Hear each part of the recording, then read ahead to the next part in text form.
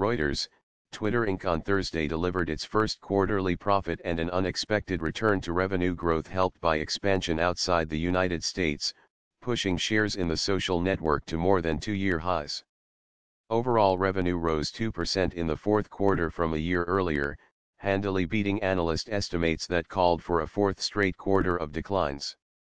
Twitter a Euro trademark's previous inability to turn a profit or log consistent revenue growth had confounded investors given its ubiquitous media presence and popularity among celebrities, athletes, and politicians such as U.S. President Donald Trump.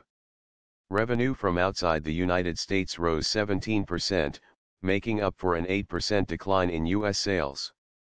Revenue from Japan rose 34% to $106 million, and Chief Financial Officer Ned Siegel said Chinese exporters were strong advertisers abroad. Shares traded 16% higher at $31.21 after hitting their highest since July 2015. Twitter was founded in 2006 and debuted as a public company in 2013 at $26 a share. Twitter, which has doubled the number of characters allowed per tweet and made other changes to attract users, said the number of daily active users rose 12%. Or advertisers want eyeballs, so anything Twitter can do to maximize the number of people accessing the platform daily for a good chunk of time allows for better ROI or return on investment, analyst Erna Alfred Lioses of Forrester Research said. Monthly active users grew more slowly, up 4% from a year earlier to 330 million. That was flat from the third quarter, which the company blamed in part on seasonal weakness and its purge of fake and spam accounts.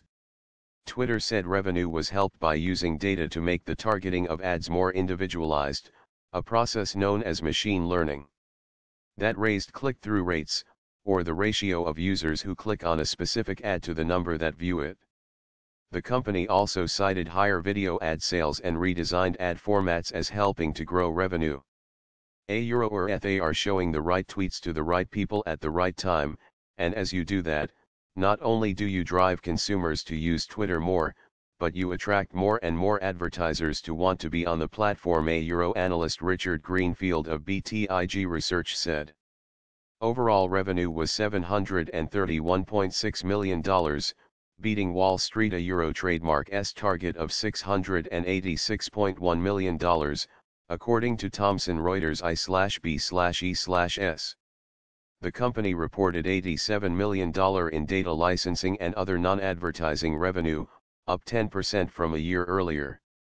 Ad revenue rose 1% to $644 million. Twitter reported a net profit of $91.1 million, or 12 cents per share, compared to a loss of $167.1 million, or 23 cents per share, a year earlier. Adjusted profit was 19 cents per share, topping analyst expectations of 14 cents per share. The company said it expects to be GAAP profitable for the full year 2018, referring to generally accepted accounting principles. But analysts were split on what lies ahead for the company.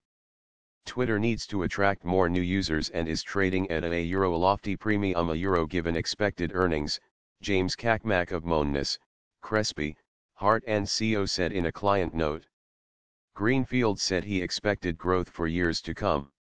Ethies is all about really looking at the potential of revenue growth as they scale and leverage their cost structure, he said. Chief Executive Jack Dorsey focused for the past year on tweaking the product he co-founded to attract users, including by trying to limit user harassment.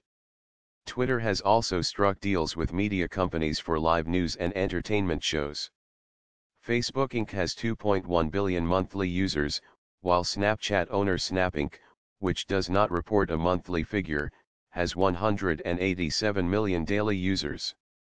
Dorsey told analysts on a conference call that he was not planning a search to replace Anthony Noto, who is leaving as Chief Operating Officer to become CEO of online lender Social Finance Inc. and whose duties have been absorbed by others.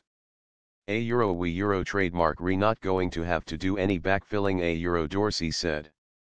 Shares in Twitter had already surged 47% over the past 12 months as of Wednesday, trademark's close, outpacing a 17% rise in the S&P 500 index.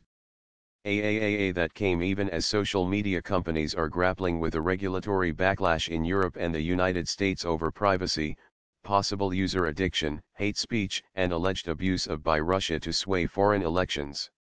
Twitter, a Euro trademark's quarterly profit and rising revenue reignited speculation on Thursday among some analysts that a larger company could try to buy it. The Walt Disney CEO expressed interest in 2016, though at the time Twitter shares were trading around $18.